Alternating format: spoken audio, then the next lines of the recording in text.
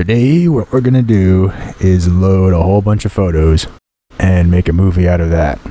So the best way to learn how to make a flip movie is to have Cinelerra actually render out a movie in the file format that you're going to import the photos. So let's load a movie that's already been made. Just any old movie. And let's conform that. Let's conform the project to whatever the movie format is. Now let's zoom in to a small region here. And I'm going to render this into a flipbook file format. So we go to File, Render. Let's put it in temp. This is going to be a JPEG sequence. There's no audio. The video is going to be quality 90. So what this is going to do is export one JPEG photo for each frame of the movie. So now we're not interested in loading the movie back. We're just going to look at the file format. So I'm going to open up a terminal. If we go to our temporary directory, let's see, these are the JPEG images it generated for the movie. They each start with the file name that I entered, and then they have 6 digits for the frame number. We're mainly interested in this file. So I load that in a text editor. And what you find here is a description of the file format. This tells Cinelerra we're loading a sequence of JPEG photos. The next line that's not commented is going to be the frame rate. The next line is the width. And the next line is the height. And then we have all the photos using their absolute paths. So it's a very simple file format that Cinelerra uses for storing movies out of individual JPEG photos. And now that we've revealed this format, let's try what you would do if you wanted to create a new movie out of JPEG photos in the format that Cinelerra can read. First of all, the easiest way of doing it is just to go into the file loader, click on the first JPEG photo you want to load, hold down Shift, and then click on the last JPEG photo, and you can drag around. I'm just going to load a few of these to show you what happens. And when you load these in, what it's going to do, if we bring up the info for these photos, it made each photo 1 second long,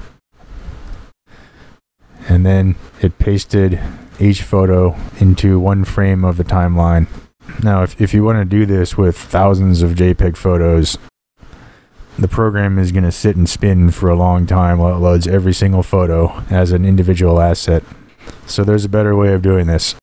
I'm going to create a new project, and I'm going to create a file that Cinelerra can import, which contains all those JPEG photos as a JPEG sequence.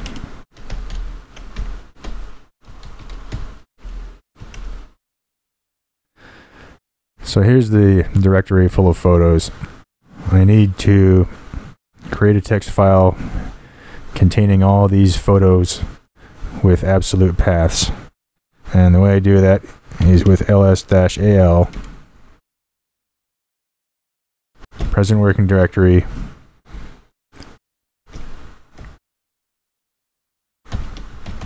and then the star.jpg into our new movie file. So now I want to edit the movie file. We get our directory. This is a special text editor which allows me to select blocks of text. So I can remove all the directory information and just have the absolute paths by selecting a block of text. And delete that. And now we add the header information that we reverse engineered. It's going to be a JPEG list, 30 frames per second.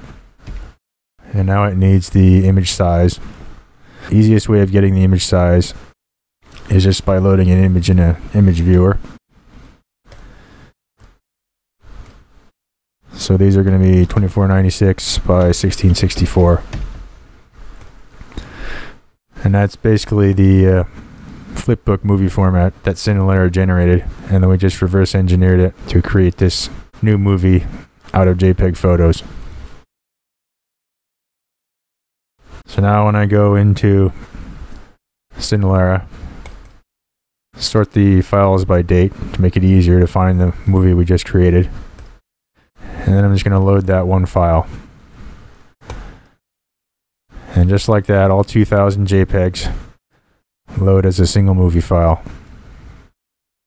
The first step is matching the frame rate to the source material. But for now, I'm going to leave the width and the height 1080p.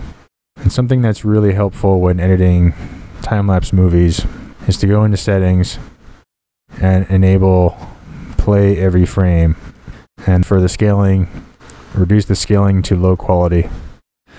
So that'll give you the absolute fastest preview playback without dropping any frames. So right now the source material is still not the same as the project size. So what I'm going to do is I'm going to shrink the source material to the same dimensions as the project. We go into the compositor window and right click, and then we go down to show controls. Let me resize this window so it's easier to see. Now in the control pane we have a camera and a projector control. We want to go to the camera control and left click. And also we want to go to this question mark. We want to click on the question mark until this window appears showing you the current camera settings. So right now the camera zoom is what we're interested in. That's set to 1. I'm going to go into the compositor window. I'm going to hold down shift and then left click on the video and then move the mouse up. So when you hold down shift and move up and down, you can scale the camera zoom. Now we need to zoom out so the source material fits in the project. It's going to be somewhere around 0.76, but I'm not going to get it very precise using the mouse. So I'm going to go into the camera dialog box, and what this allows you to do is more precisely adjust the zoom. So if we go to the first frame where everything is lit, it'll be easier to see. The source aspect ratio is not the same as the project.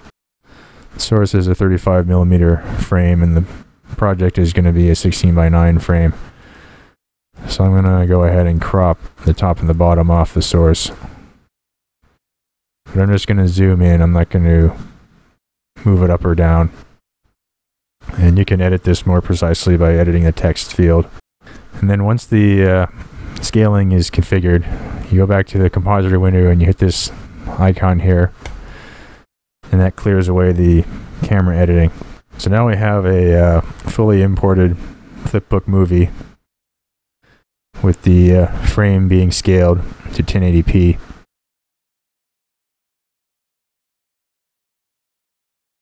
Now it's not playing at real time because I selected play every frame in settings. But this is good for just previewing. If you want to have more precise timing, you can go back into preferences, deselect play every frame, click OK, and then it'll give you accurate timing, but it's going to drop frames. That is essentially how you take a bunch of photos and make them into a movie.